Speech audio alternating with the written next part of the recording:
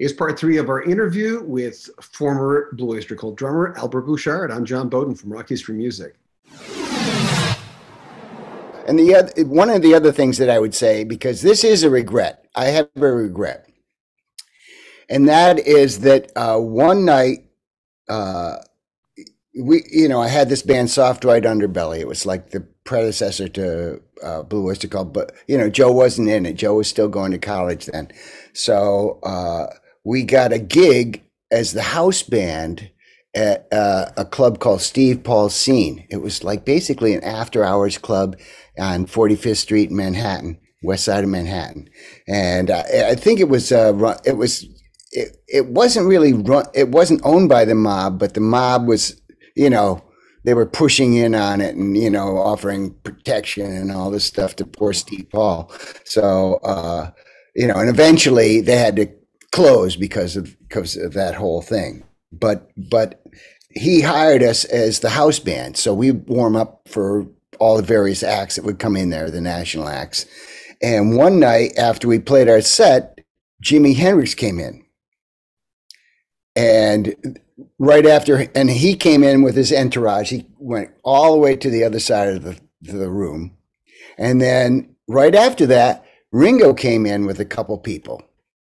And he sat at the opposite side. And so the Teddy Slatus, the house manager, came up and he said, "Hey, Albert, Jimmy wants to sit in, and we want to know if Ringo can use your kit." I said, "Are you kidding?" "Yeah, of course he can." And so he said, "Well, go over and tell him it's okay to use your kit." So I went over to Ringo. I said, "Hey, Ringo, pleasure to meet you." He knew I was the drummer, and because he saw me play. And I said, "Listen, Jimmy is going to play, and if you want to use my drum kit, that'd be great. I'd be honored for you to play it." And he's like, "Oh no, I'm just going to be a spectator tonight.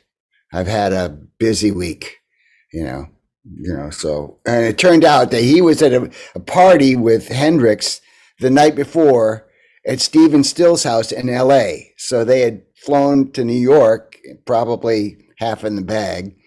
Yeah. And so he didn't want to play. So I thought, maybe I should ask Jimmy if I could play. Yeah. And I didn't have the nerve to do it. And I thought, oh, that'd be obnoxious. And then I didn't realize that, he was looking for a drummer, he was looking for somebody because, he couldn't, he ended up getting Buddy Miles, but, it could have been me on Bands of Gypsies, Yeah. So, So I wish I wish, number one, I would be cool with the people that I like, but number two, that I could have been a little more forward as far as advancing my career. I think that that's something that, and I regret that. I mean, it probably wouldn't have changed anything, but at least I could have asked. You don't ask, you don't get. But how old would you have been then? I was, let's see, that was 68, so I was 21. Yeah, just turned still just young. 21. Yeah. That's the thing about that. Most of the things I regret are in that pocket between, as a young adult, or the pocket between 19 and 26.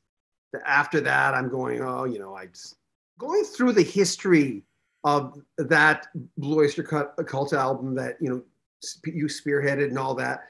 I'm reading it. I'm kind of reading it. I'm learning things. Some of the stuff I already knew. Then I'm going, this never ends. This is like one of the longest pages of any Blue Oyster Cult album, and then the praise that it received, of course, from Rolling Stone. But I'm reading this and I'm going, there's such and I find it interesting that it's come to fruition again through your own terms, right? Yeah. And I'm listening to the old the old song and a newer version, and I'm going, I really like what you've done. Thanks.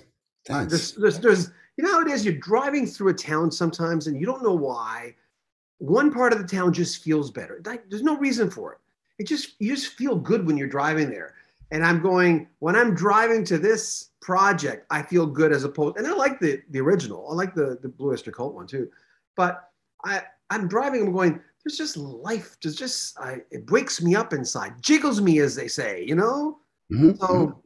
Yeah, well, the whole thing was that I didn't actually finish the story. So I spent that time with Sandy Pearlman, and one of the things that happened was, I sang him the song Independence. It's the song that Joe, it's going to be the next single. I don't know if you've heard it yet, but Joe sings it, and he helped me finish it. But I sang it to him, and I said, Sandy, I'm going to redo Imaginos, and I'm going to do Bombs Over Germany, and I'm going to do the Mutant Reformation. I'm going to do all 3 records. I promise you this, so please get better. I thought I could bribe him, but nah, it was an uphill battle for him. He lost too many brain cells, and it was, but he hung on for 6 months after that. So, the day he died, I was actually playing in London with Blue Oyster Cult.